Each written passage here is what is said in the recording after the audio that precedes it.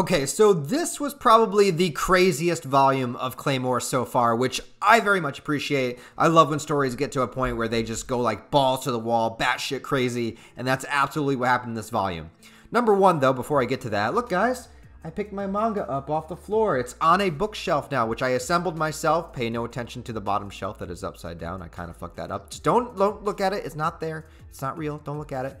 Just look at the beauty, the grace, the exceptionalism, the craftsmanship of the rest of the bookcase, and all of the manga is now up there, except for a little bit of Vinland Saga that I couldn't fit, and then I have comics and other books over there, so I'm gonna have to get a second shelf to complement it. But it turned out really well, and now you don't have to see like a whole pile of manga on the floor being disrespected like that.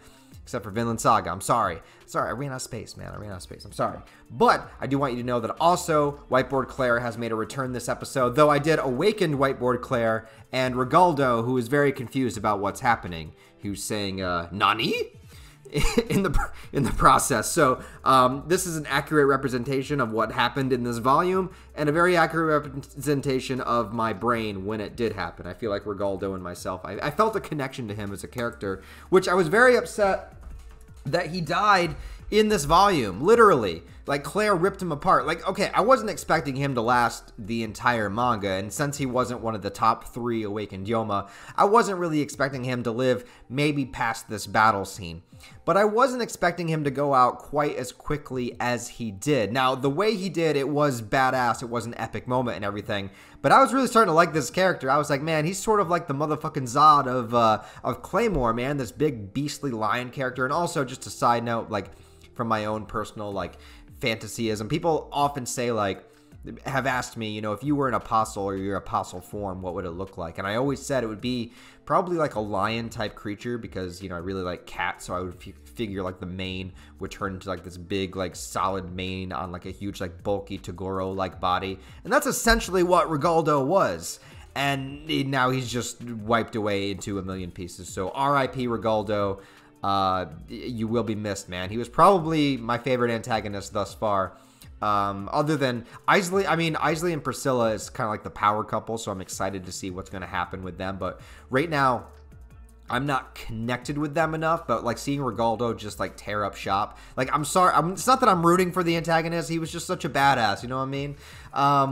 But anyways, he did not make it. So a lot of things are happening in this volume, like I said. So there's 3 main things basically that happen in this volume.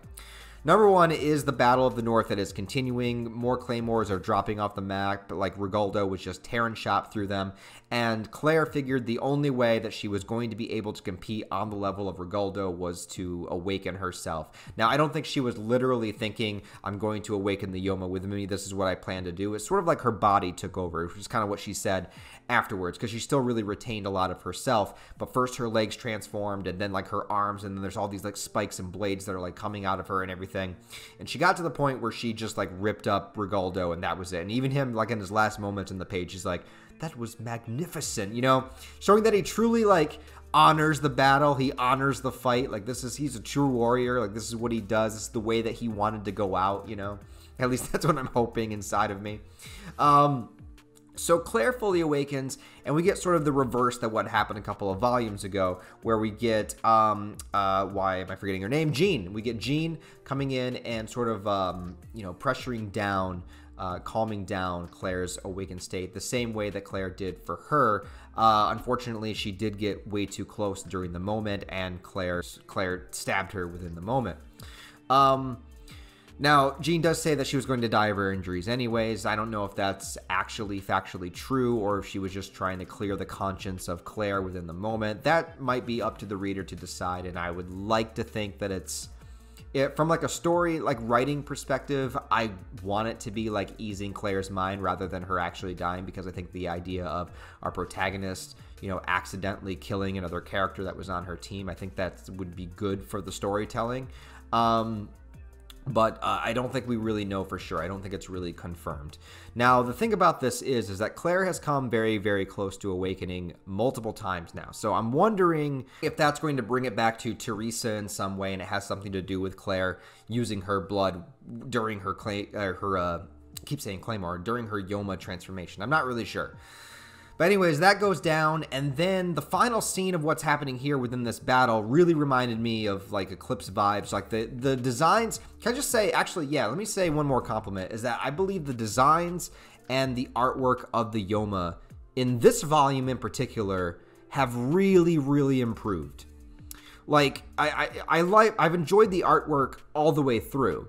But in this volume in particular, maybe in the fact that there's just so many Yoma in this volume, this is like the most amount of Yoma that we've ever seen in a volume, just between the Battle of the North and between what else happens in this volume. Like, this is the most amount that we've seen, and the designs, like the creature designs and like the way their bodies are morphed and contorted and transformed, and like the way they look so like demonic and disgusting, totally giving me like Devilman vibes, Berserk vibes, you know, all that stuff.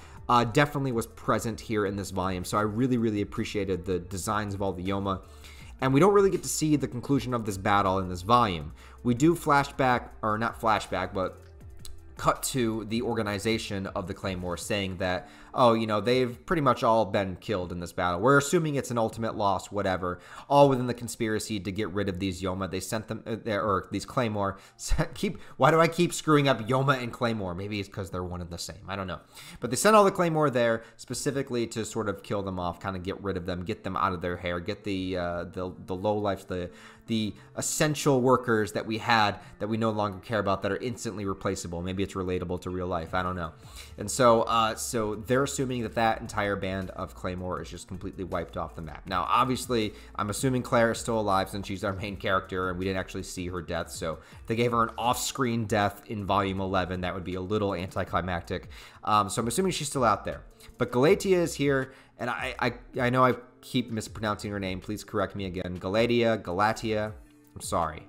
I'm sorry. When I only read names and I don't hear them, this is the disadvantage to reading manga as opposed to watching anime, even though I prefer reading manga for most of the time, is that, you know, you don't get the characters' names, pronunciations, or like their dialect or how they speak or anything. So you kind of have to make that up. Anyways, she's sort of, you know, we know that she's been calling them out, and we know that she's basically trying to work behind the scenes to figure out what is actually going on with this organization. And the thing that we learned during her storyline is we finally get to see the #1 and #2 top Claymores, and there's a whole thing going on with them. So apparently that this has happened before, where they have trying to get a Claymore to be fully awakened but still being able to take orders and do what they're told and do their Claymore-like duties, basically to attack the Yoma on their own level, to have something that is fully awakened, fully transformed, that can basically fight, you know, toe-to-toe with a fully awakened Yoma. Makes sense to me, but it's never been able to be done before, because once somebody awakens, they lose their mind, they become the full Yoma. You know, it is what it is. And they figured out the key to do it, and they basically have two characters, the top two, Alicia and Beth, who are twin, and they're able to be connected on a level because of this. They share the same Yoma energy, like whatever they did to transform them using the same blood or whatever, like doing it on twins. They've experimented with it enough at this point where one of them can completely awaken and the other one retains that humanity, and so it can go vice versa. So basically, while one is fully awakened attacking, they can still ground themselves and transform back because the other one is still connected to the same energy but in human form. That's like crazy freaking lore shit. I mean, it totally makes sense to me. Like, I get it. But it's just like, it's just wild. And then like, they both look badass. They're decked out with dark armor. We get to see her fully transformed state, and they just tear up shop. And so, yeah, whatever the organization has planned, it seems as though they've actually like acquired their hidden weapon that they've always wanted, which is this team of #1 and #2. And it looks as though they don't really have a lot of personality of their own, whether they're brainwashed, manipulated, the Yoma blood they used, whatever the case may be. Alicia and Beth don't seem to have any personality whatsoever. They're just completely like blank soldiers, bred to do a particular task, and that task is to apparently eliminate Yomas that are on that higher level and make it so the organization cannot be fucked with. So it's definitely not something Galatea could take on her own. So she just plays her part and she goes along with it. And so excited to see what's going on with that. So we have that happening. So we have the main battle happening.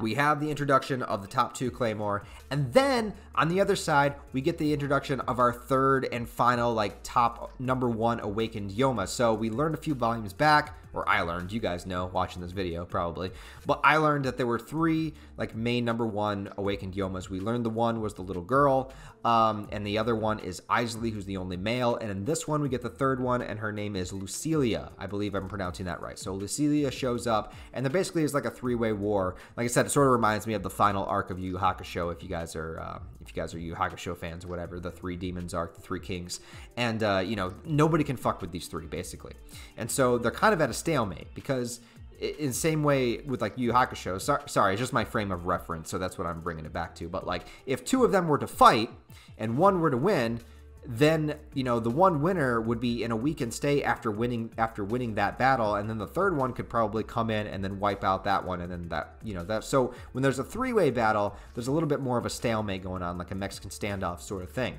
Well, in this one, Lucilia just decides to say fuck it. She goes to Isley and then starts to attack him. So she just shows up, just fucking shows up, transforms into her full Yoma state, starts battling him, and Isley's like, all right, I guess I have to do this too. And then that's what my background here is now that I chose. That's his fully awakened state. So we have 2 number 1 Yomas that are literally battling each other right now, like just out of nowhere. Just this battle just starts. Volume 11, we're about halfway through the series. You know, we learned about this 3-way battle going on, and just like, fuck it, it's happening right now. It's just like, what? And so that battle is not yet concluded either. So right now, this volume ends with 2 fully awakened number 1 Yomas going toe-to-toe in one location. And another location, we have this attack in this city that's just like tearing up shop, and like all the Claymores are supposedly dead, which includes our main character. And then somewhere else, we are introduced to the Claymore organization's top 2 soldiers that can basically awaken and retain their humanity at the same time. Well, what's left of it, you know, they're being controlled. And it is pretty much like the most formidable, like, foe out there, I guess, right now. I don't know what other word to call it right now, but like, yeah, so all that shit's happening at the same time, and that's what I really like. I like when stories just decide, like, you set it up, you got the lore, you got the basis of the story, you know who the characters are, and then they just go batshit crazy. I really appreciate stuff like that.